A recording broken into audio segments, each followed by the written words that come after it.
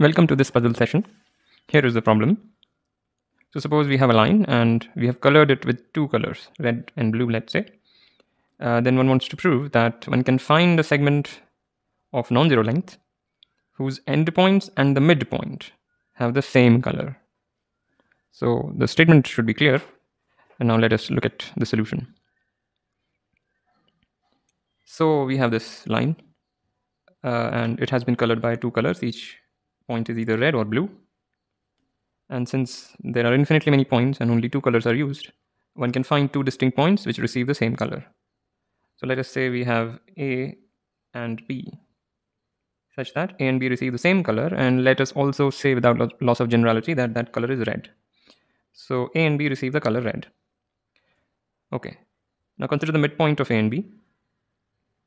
If M, which is the midpoint, also receives the color red, then we are done.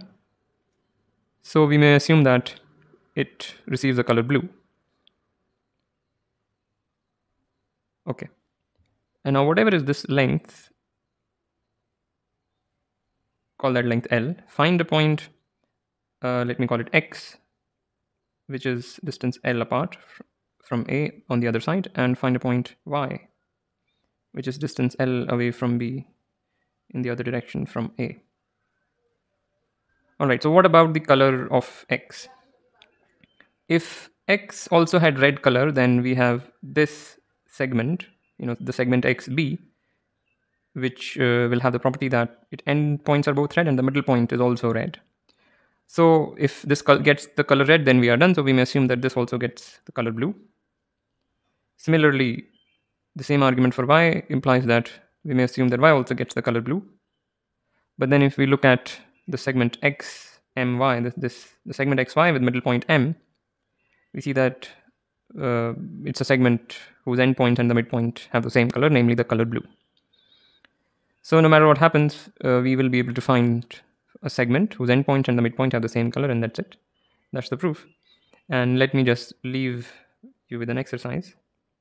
Replace line by integers.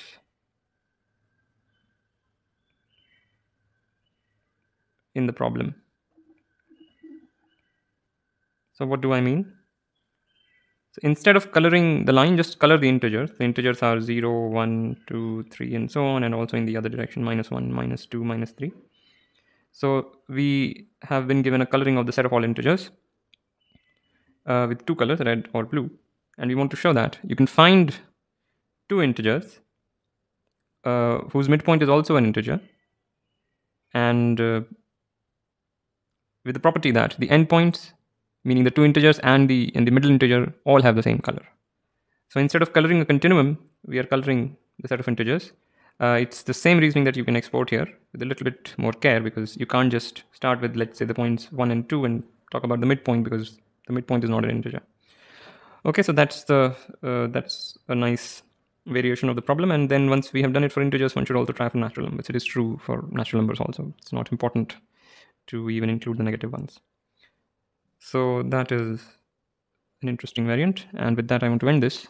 As usual, like, comment, share, subscribe. I also have Patreon. The link is in the description below. Thank you for listening, and I'll see you next time.